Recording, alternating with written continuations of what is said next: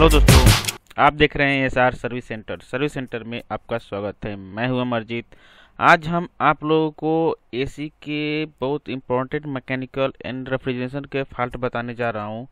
जो नॉर्मल हमारा एसी जो है, बहुत बार ऐसा कंप्लेन आता है जो गैस उसमें सही है, फैन वगैरह भी सही है, सब कुछ सही है, हमें कूलिंग प्रॉपर नहीं मिल पाता है, या सब कुछ सही चलते हुए भी कंप्रेसर जो है गर्म होता है, हाई प्रेशर पर ट्रिप होता है, यानी बहुत भी एक्स्ट्रा जो है प्रॉब्लम आता है, जो सब कुछ हमें देखने में सही रहता है।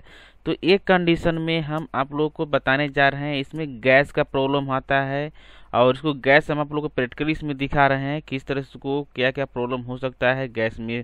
गैस का भी बहुत से इसमें देख सकते हैं, ये जो हमारा पुराना कंप्रेसर है और या जो नया कंप्रेसर है कोई सा भी है, इसमें ऑयल आ जाता है या ज़्यादा तो इसमें रस्ट आ जाता है और इसमें कार्बन वगैरह आ जाते हैं।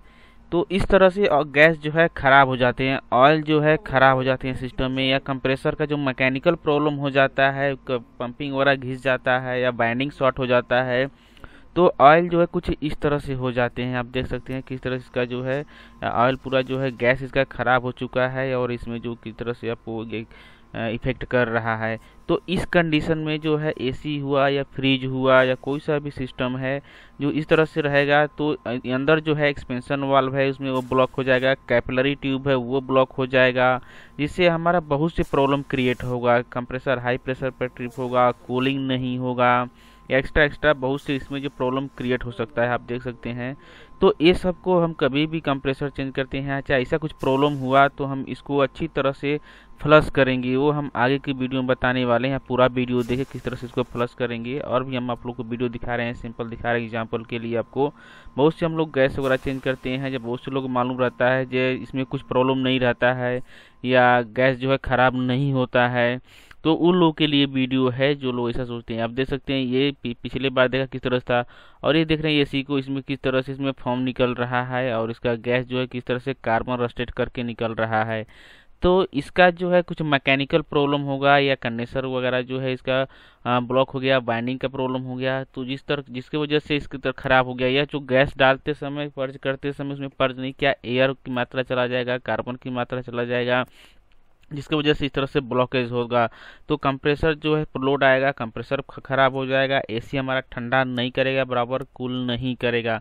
तो इसको जो है हम अच्छी तरह से फ्लश करते हैं। इसमें जो है गैस जो है नाइट्रोजन डाल करके इसको फ्लश करेंगे, या तो हाइड्रोजन गैस आता है या नाइट्रोजन गैस आता है, जिससे हम इसको अच्छी तरह से साफ करेंगे, फ्लश करेंगे। देख सकते हैं इसको फ्लश करने पे किस तरह से काला निकल रहा है। ये गैस से जो है, ये जो नाइट्रोजन से फ्लश किया जा रहा है, आप देख सकते हैं नाइट्रोजन से हो गया या हाइड्रोजन गैस हो गया, चाहे और भी से जो हल्के गैस आते हैं उससे हम फ्लश करते हैं कि जो इसमें जो ब्लॉकेज वगैरह रहता है, कार्बन वगैरह रहता है, रस्ट वगैरह रहता है, इसको फ्लश करके अच्छी तरह से निकाल लेंगे, जिससे हमें कूलिंग जो है बराबर मिलेगा।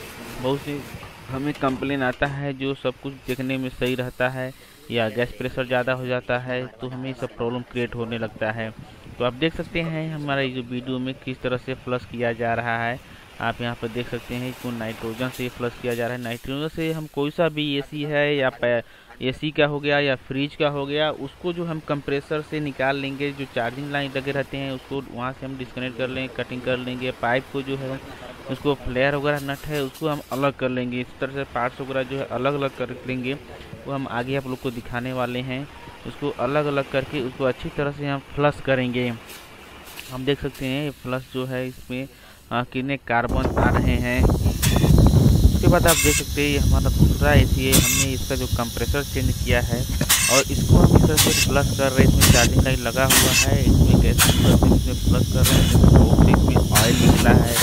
और इसका प्रॉब्लम था कंप्रेसर का पंपिंग फेल हो गया था, मैकेनिकल सिस्टम जो है डैमेज हो गया था और एक पंपिंग फेल हो गया था। तो हमारे चैनल सब्सक्राइब जरूर कर लें, जिससे दूसरा कोई सा भी वीडियो हम बनाए आपको भेज सके, देख सके। सब्सक्राइब करने के बाद बेल जो आता है उसको जरूर ऑन करें, नहीं तो हम कोई सा वीडियो बनाएंगे तो आपके पास नहीं जाएगा। तो सब्सक्राइब करने के बाद बेल ऑन जरूर कर लें। उसके बाद ये देखिए जो फ्लश करते हैं गैस का, कुछ इस तरह से गैस हमारा जो फास्ट में फ्रेश जो है गैस निकलना चाहिए।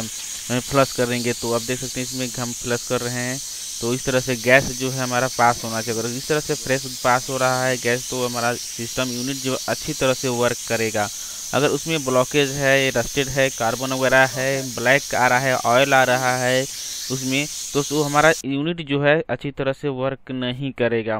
तो आशा करता हूँ इस वीडियो में ज़रूर आपको कुछ सीखने को मिला रहेगा, देखने को मिला रहेगा। तो हमारे चैनल को सब्सक्राइब जरूर करें, और ये वीडियो जो है आप नए टेक्नीशियन लोगों के पास, नए लोगों के पास भेजें, जो लोग को इसके बारे में नहीं मालूम है वो लोग देख सके, सीख सके। आज आपका दिन शुभ हो। Thank you for watching.